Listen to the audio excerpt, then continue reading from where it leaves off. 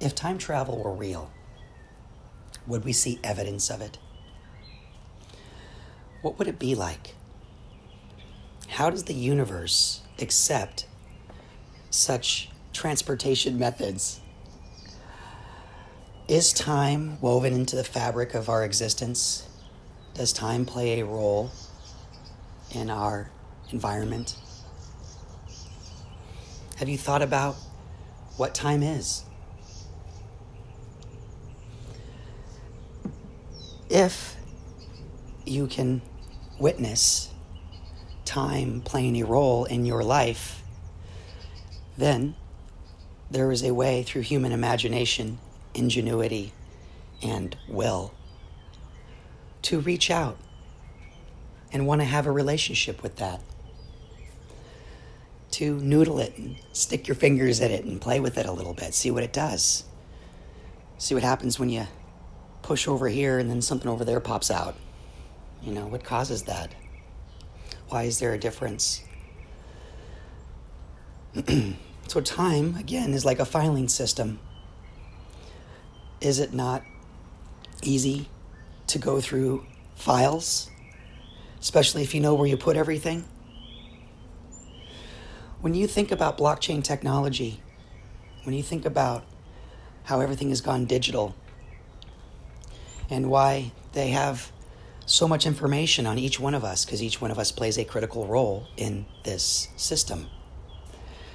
And if you have all the data and information where everybody goes, what everybody buys, what everybody interacts with through the technologies in which you carry around with you, you can create a virtual world of the physical world.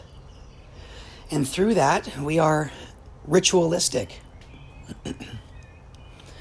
We go to the same gas stations. We buy our groceries at the same grocery store. We talk to relatively the same people. And it's easy to insert this type of data and information into a system that will be able to crunch the numbers and predict the next 80 moves you're going to make, 100 moves you're going to make. And through its confidence ratios, it can get better and better at that through its AI components, if you will. So eventually these systems get so accurate at predicting the future, they can go 8, 9, sometimes 10 years out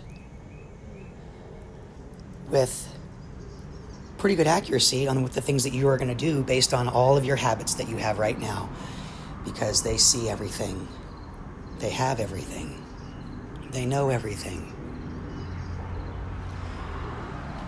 If time travel were real, where would you see them? What would they look like?